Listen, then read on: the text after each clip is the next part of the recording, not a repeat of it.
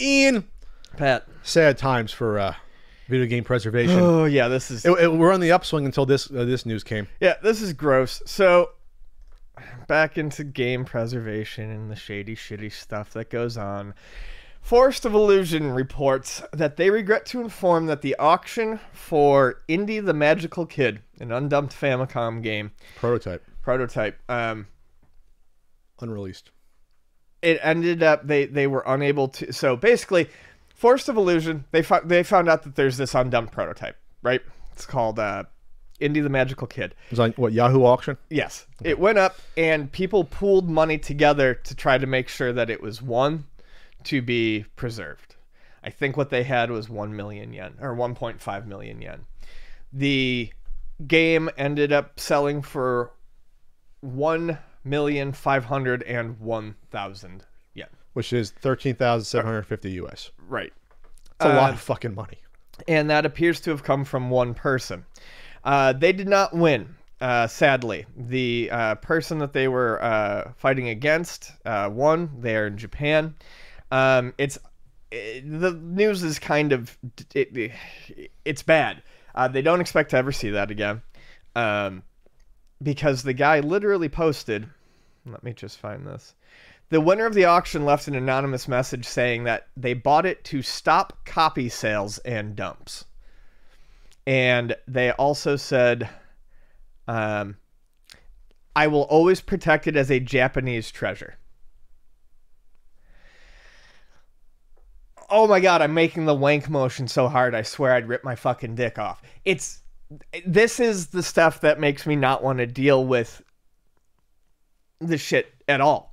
We have people who are very obviously spiteful and up their own ass and think that they're the only people who could, who can protect something.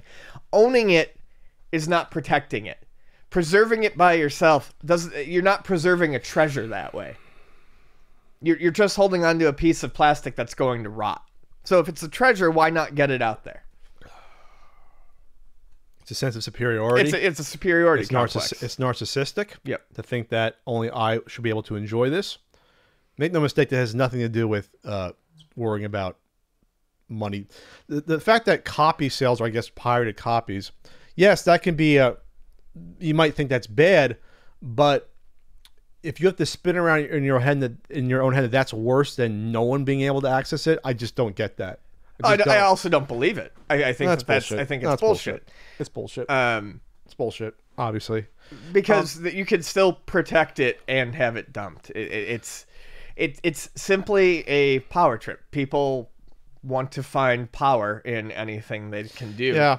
And this is how people in game collecting get their kicks. This is how they get off on power, is to own something that no one else has and then come up with a bullshit reason behind why they couldn't dump it. I had a short Twitter exchange with Steve Lynn, and he mentioned that when he's approached people in the past to purchase, if he heard something was for sale, potentially an undumped prototype, and he was refused to buy them because, you'll just take it. I saw that he had tweeted that. Yeah, basically they're like, you're that person, game history or guy. And yeah, we don't want that. And my response was, well, then who are they okay selling it to? Are they only okay selling it to collectors that are going to keep it locked up forever in a vault, person to person, like some sort of weird fucking treasure? Like some sort of weird grail? And that's what I think some of these people think. They think that this is something that, since it's one of a kind, that there's some power or mystique imbued in a physical object. Like it's a fucking painting. Yeah. It's not a painting.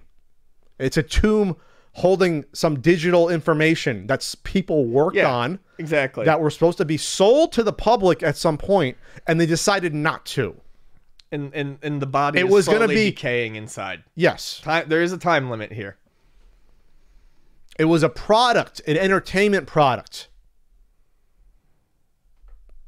that just didn't make it out to the world for business reasons, or a company went under, or they went in a different direction. That's all that is. It's not the Mona Lisa. Yeah. But it's a treasure. It's not the fucking Shroud of Turin that you have out there. It's not. So there's no good solution to this. Because if it's just a money thing, you're always going to have some rich person out there that has too much money to spend that'll spend.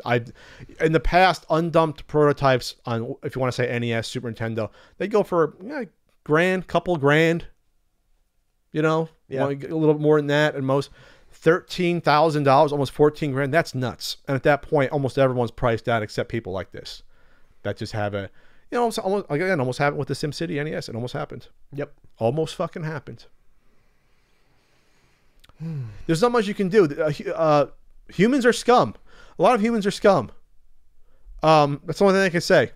And it bleeds into almost every avenue of our lives. Stuff that you think is important, obviously, and then inconsequential stuff that 90% of people be like, well, who cares? It's a video game. But for us, it's very important, obviously, because this is what we deal with. This is our industry. So we're going to get into a topic which might explain why this is happening.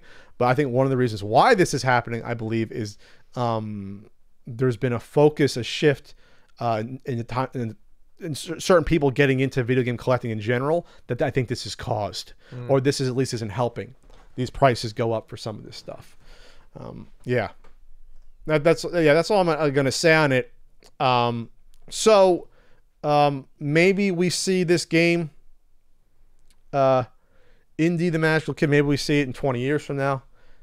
But this person decides to sell it, or they die and someone else gets it. But then you hope that the person that gets the game knows what it is, doesn't just dump it, or sells it to someone who doesn't know what it is. Sure. You know, like. No, you want them to dump it, but you mean doesn't just sell it off. I mean, dump it off to someone. Yeah. Give it to someone who doesn't know what it is, which is a danger when this stuff happens. So, kind of depressing topic, Ian. Yeah, you wouldn't want it to go to Patrick Scott Patterson, for instance. Oh, he'd preserve it. Oh, sure would. He'd preserve it.